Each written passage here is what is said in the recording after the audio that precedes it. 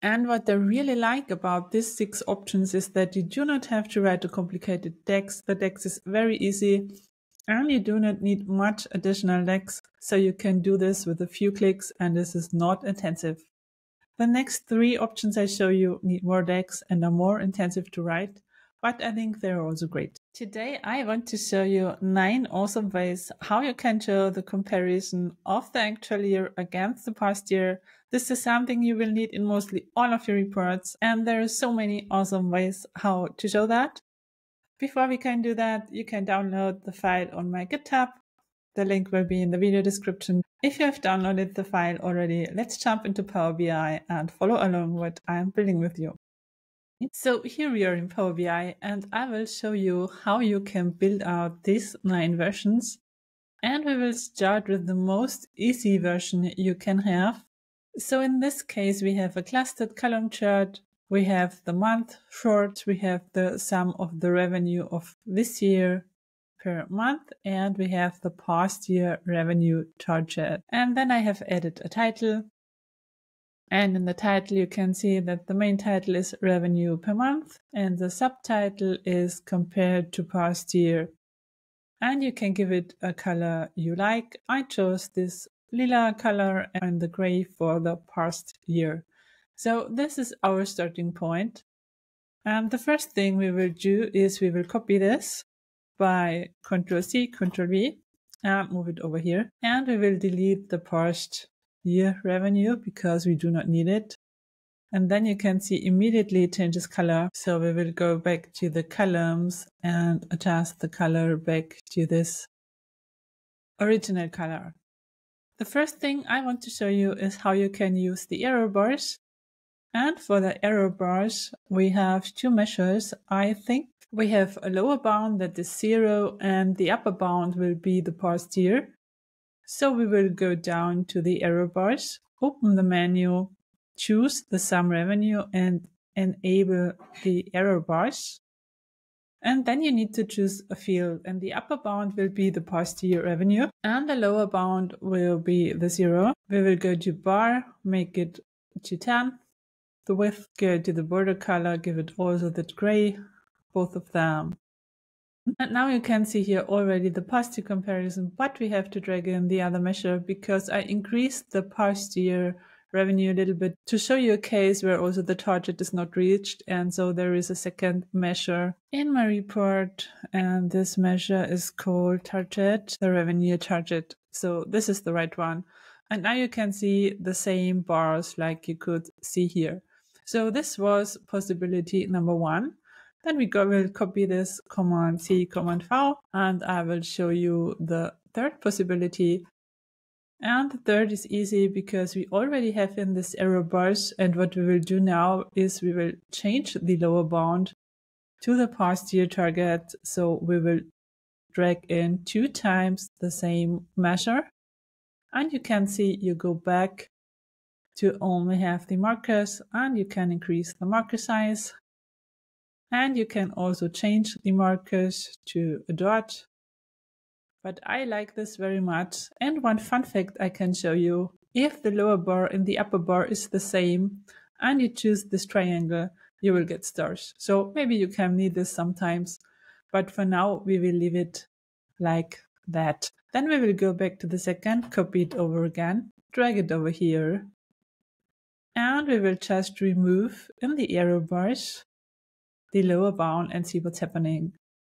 By removing the lower bound, you will only see the differences, which is already pretty cool. And what we will add here now is a conditional formatting for the main columns. And this conditional formatting should be here under the conditional formatting for the sum of the revenue. So in this measure, we will check if the sum of the revenue is smaller than the revenue target, then it will be the color below, which is an orange in my case. And if it is over the target, it will be the color above. And we will drag this in here and see what's happening. So we have to go to the columns, go to the FX, go to the field value and put in the conditional formatting. And now you can see that the column where the target was not reached and the error bar is above the line is orange and the other ones are gray. What you can also see here is that the labels of the columns are very close to the error bar, which I do not like.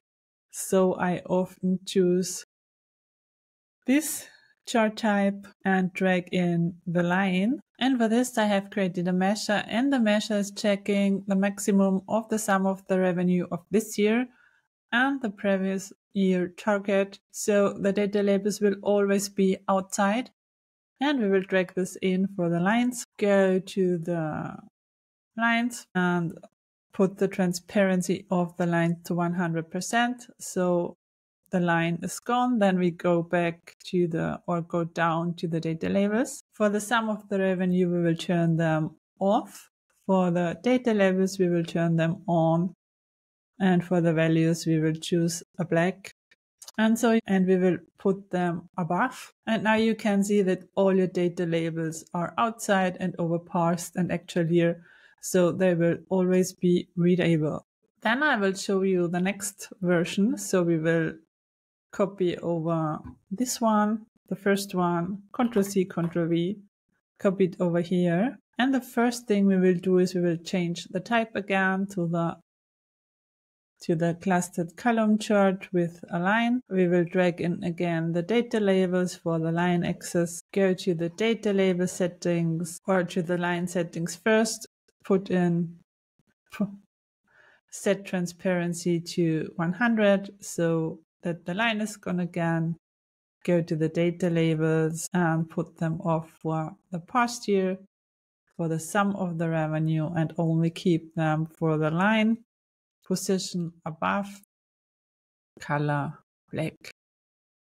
So now we can read the data labels. The second what we will do is we will go to the columns, put the series to all, go to layout and go to space between series will be 100, and we will go to the colors. The past year revenue target will be gray.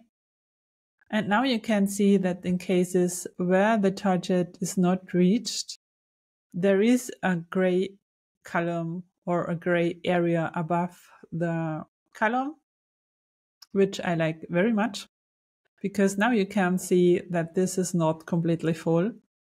But what you can't see now is where the target was. And to correct this, we will add these error bars. So you go down to the error bars, choose the sum revenue, enable the options. The upper bound will be the past year target and the lower bound also. And now you can go to the markers and make them bigger. Border I will turn off in this case. And the color I will set to a lighter gray. And what is pretty cool now, you can see here the column filling up, which I like really a lot from the visual look. And you can also see where the target was, so you also get the feeling for the columns, if they're full or not. So the next thing we will do is we will copy this over, and I will just choose another color for the past year, because I want to have this in an orange, because it should be more visible for the user than the arrow bars. So I go back to the columns and choose for this series the orange. And now you can see that there is an orange, and it is immediately visible that this is not good. So this is the sixth option. And what I really like about these 6 options is that you do not have to write a complicated text. The text is very easy, and you do not need much additional text. So you can do this with a few clicks, and this is not intensive. The next 3 options I show you need more text and are more intensive to write, but I think they're also great. And what we will do now for the next one, we will copy over, let's say this one, and we will exchange the sum of the revenue against 2 other measures. I have 2 measures, one above the target, so it's checking if the sum of the revenue is bigger than past year's revenue target. It will show the sum of the revenue, and otherwise it will be blank. And I have another measure which is below the target. So the sum of the revenue is smaller than the past year's revenue. It is shown and otherwise it is blank. So we will switch the sum of the revenue for these two measures, the above and the below. And now we will go to the settings and give them different colors. The below will be orange and the above we will go to the data labels. And we will turn it off for above and below, and we will only keep it for the line. So I want to be this more like this, so I will drag in a third series, the past year's revenue target. Then we will go to the build and change it to the clustered column chart. We will go to the column settings. The past year revenue target will be gray. The above target will be the lila color and the below target will be the orange. Then I will go to all, go to the layout, enable the overlap and go here to 100. And now you can see it looks a little bit like this, but you can also see here that the color is indicated with an orange. So now we will go to version 7, and for version 7 we will copy this over and we will add again some arrow bars to the series where the target was hit. So we will go down again to the arrow bars, choose the above target, enable the arrow bars. The upper bound will be the past year target, and we do not need a lower bound because we will only indicate the difference. So we will go to the bar, choose green as a color, go here to 10. The border, we will also choose the green, and we don't need some markers. And then we will go to the data labels and we will have to turn them off here. And this is what we will keep.